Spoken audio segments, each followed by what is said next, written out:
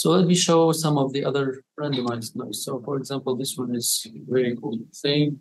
I'm actually using the same method here, creating circles, with then creating the loft of these circles.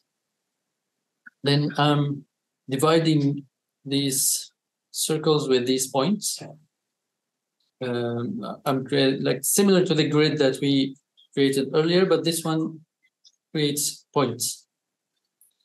Then I'm kind of like doing some all of these are mathematical. They don't show anything because all of them are mathematical equations, and they kind of all of this. Then, like according to this mathematic, I'm recreating or like re-putting the place of these points. So as a result, when I reframe it, it shows, yeah, like this. So this is, as I said, it's just like a different, very different method, which is playing with the points, only the points, and changing their locations to be a bit randomized. So that's how we create such a pattern.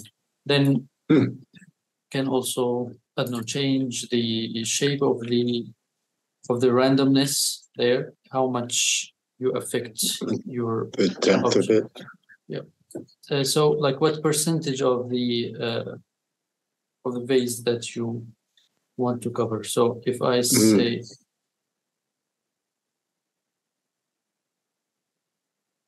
actually, after I got this, it turns out as surface, and I like recreated this surface as a mesh using this weave word, the one I told you before. I mean, this is the mesh, so it's like perfectly. Even I had some parameters that this one I think can control the. So, for example, this way it was a kind of like horizontal randomness, but if you want it to be vertical, you like make the numbers. Yeah.